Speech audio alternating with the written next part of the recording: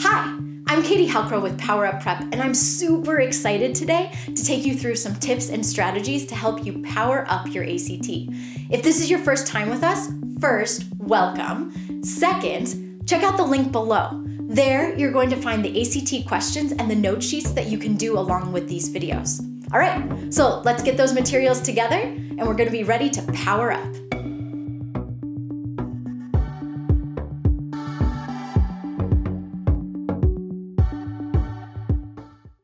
All right, we're back. We just did the first three strategies for the math section, and those were use your calculator, guess and check using the answer choices, and also if there are variables in the question and the answer choices, then plug in real numbers. Okay, so we did those three strategies. Now we're moving on to two more strategies. The first of those strategies is that pictures are your friends.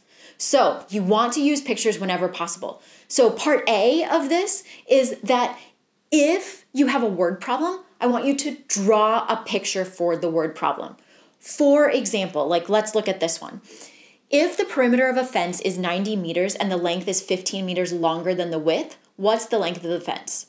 So what I would want you to do is draw a rectangle that would represent a fence and then label the length and label the width.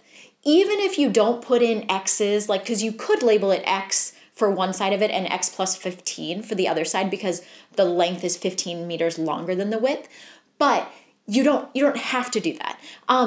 But what you can do is you can use the answer choices to help you figure out what would work for it to be a perimeter. So if you have X and X plus 15 labeled on there, then you can use the answer choices to plug in and guess and check. You also instead could say, oh, well, if I know that one side is X and the other side is X plus 15, then I know my perimeter is X plus X15 plus X15. Because there are four sides and two of them are the same, and then the other two are the same. So then I can combine that, and that is 4x plus 30, and I know that 4x plus 30 equals 90, so then I subtract 30 from both sides, and I get 4x equals 60, so I know my x equals 15. Now, that x is the smaller side, but you know that because you've drawn the picture.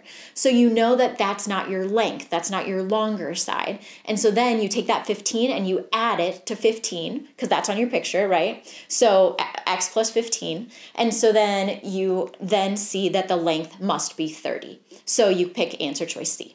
Okay, so that's one way that we use pictures to help us. The other way that we use pictures is if the test gives you a picture, you want to use it. Because using the picture, even if you don't know how to do it math-wise, you can still use the picture to help you make an educated guess. Because even though they say that the pictures aren't necessarily drawn to scale, they're almost always drawn to scale. So you can use the answer choices to help you estimate. So if we look at this one that's in front of you right now, it says for the given circle, if the inscribed triangle has a base of 12 and a height of 9, what is the diameter of the circle? Okay, so inscribed triangle means a triangle that's inside the circle, like touching the circle, and the circle goes right around it. So we see that this inscribed triangle goes through the center of the circle, right? So the diameter goes through the center of the circle, and then we have those two side lengths that are labeled 12 and 9. So this is a Pythagorean theorem question. But if you don't remember your Pythagorean theorem, I'll go over the Pythagorean theorem in a second, but if you don't remember your Pythagorean theorem, that's okay because you can actually use this picture to help you estimate. If you know that side length is 12 and then the other side length is 9, if it's the hypotenuse of the triangle, that hypotenuse is much longer than those other two sides, so we know it can't be A or B. And then answer choice E, 20, is super long. That's almost double the length of the 12. So then that's going to be too long of an answer choice too. So then we're just deciding between 13 and 15. So we have a 50-50 shot of getting it right just by looking at the picture and not even doing any math.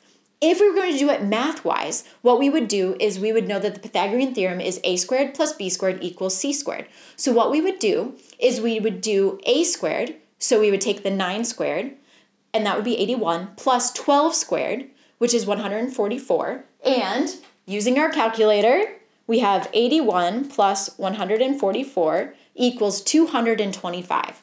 So a squared plus b squared equals c squared. So we know that c squared equals 225, and the square root of 225 is 15. So then we know that our answer choice is D, 15. But that was one of the two answer choices we narrowed it down to. All right. So pictures, super helpful. They really can help you get it right. Okay, the other thing that's really important to remember is that formulas are your friends too. If they give you a formula on the test, you need to use it. They don't give you extraneous information on the test, so formulas are super important. If they give you a formula, you will use it on the test. So, for example, let's say they give you this question. Given that radioactive decay follows the formula R of T equals R sub 0 times e to the negative lambda T, so that symbol that looks kind of like a wavelength, it's called lambda, where R of T is the decay rate at a time T in minutes, R sub 0 is the initial decay rate, and lambda is the decay constant. What is the rate of decay for a substance with an initial decay rate of 3.4 and a decay constant of 0.693 after 2 hours have passed? Okay, so for this one, we're just plugging in the numbers. So for R sub 0, we're going to put in 3.4.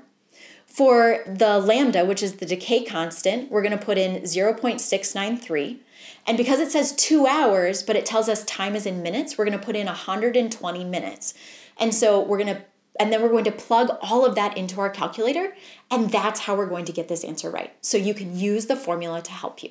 Okay, now, so that, and then the second part, so that's an important part of things, right? So we want to use any formula that they give us in a question.